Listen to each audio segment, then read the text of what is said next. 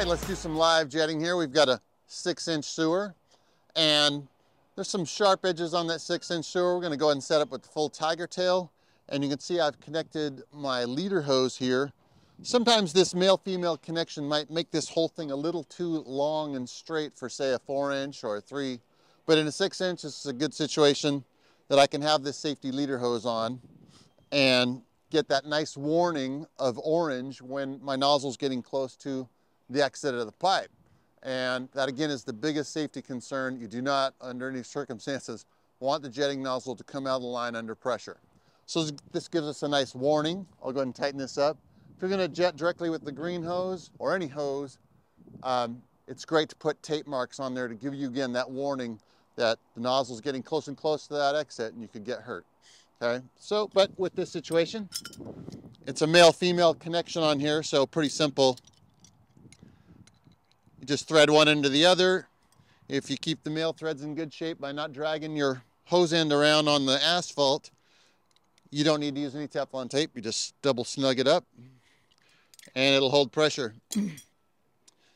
Okay, we need to go through the tiger tail guide first. You can see I've got a tether rope tied off here so that when I put the tiger tail in the line, it won't disappear on me. I'll go ahead and shove the hose through and then connect up my nozzle.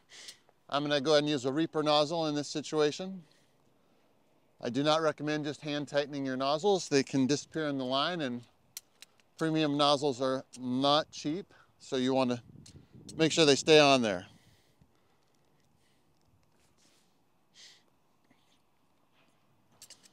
There we go. If I was going a long way in there, I would definitely double wrench that.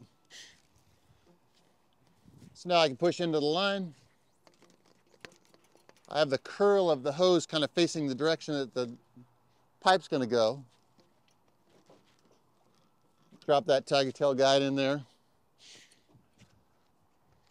Now we showed you the manual operation before, and if you're going to run manual, you turn to panel control, and then you can turn your engines on.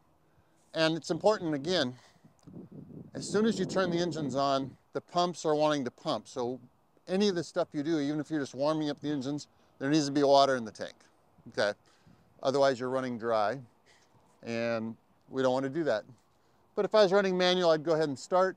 It'd be warming up, and then I can use the water on-off control to control jetting. But most of you will be using the wireless remote, and that's how I'm going to work here. So I'm going to switch to remote control with the key. Then I can start up, on button,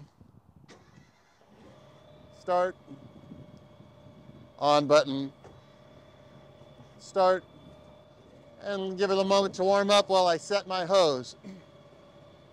I'm setting the hose reel to unwind. Now I can use my remote to pay out some hose. Pretty handy.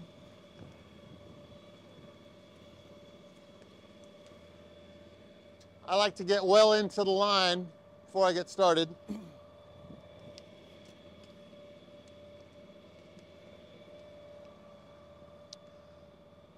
Then on the top left, we have the pressure button. That starts moving water through the hose to the nozzle. I'll throttle up, let's do some jetting.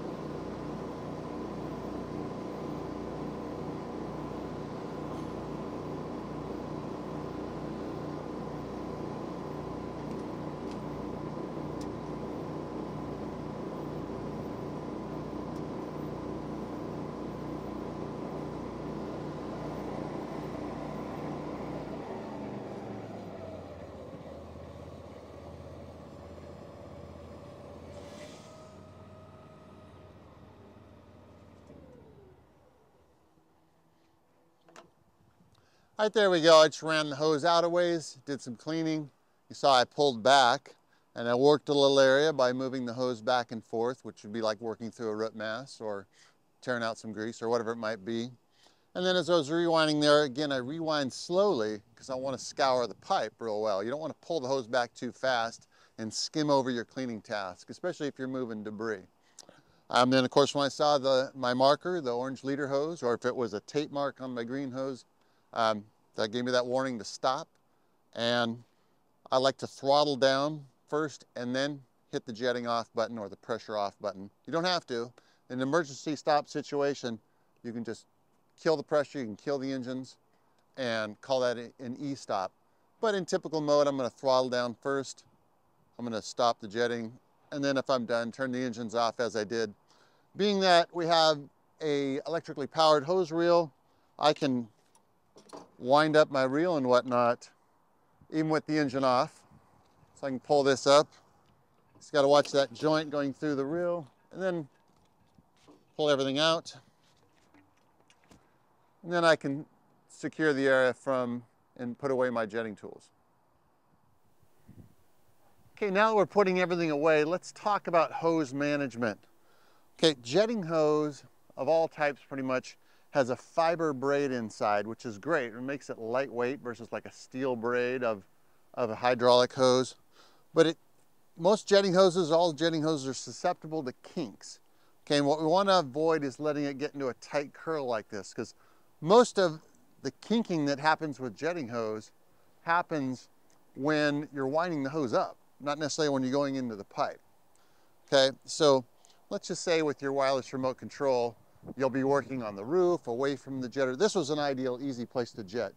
But a lot of times you'll be jetting well away from the machine and you're going to stretch out a lot of hose. So when you're winding that hose up, what I like to do is, whether it's 100 feet, 200 feet, or 50 feet, or even 20 feet, I like to lay it out in a nice big loop. Okay, so this will avoid a curling problem, because I could have my back to the hose and I'm winding up, and if it catches on something and has a curl, it's going to kink, right? So we just want to stretch out in a nice big loop. I might stand on the end and then I can wind up the hose, keeping it in a nice controlled big loop, and wind it up, and I don't have kinking problems. And again, we want to avoid kinks because any kink will become a weak point, and that's where the hose can rupture. And a hose rupturing just becomes a nozzle a lot of times, and that's right there going through your hands. So this is very important from a safety point of view.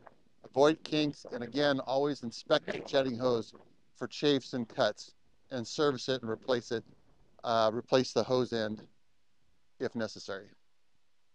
All right, there you have it. The training sessions for the EAGLE-300 and EAGLE-600 trailer mounted jetters. Really appreciate your purchase. Appreciate you choosing Jetters Northwest. Again, take a look at YouTube. Our Jetters Northwest YouTube channel has a lot of videos that go well beyond what we've talked about today. Some real specific stuff as to nozzles and applications. But again, if you have any questions or thoughts or need an idea, give us a call at 877-901-1936 or email info@jettersnorthwest.com. And we also have a shopping site online, shop.jettersnorthwest.com. Covers all kinds of nozzles, accessories, and some smaller machines for special uses. We want to be here to help you solve your jetting needs. Again, this is Jonesie, Jetters Northwest. For the team, get out there and get jetting.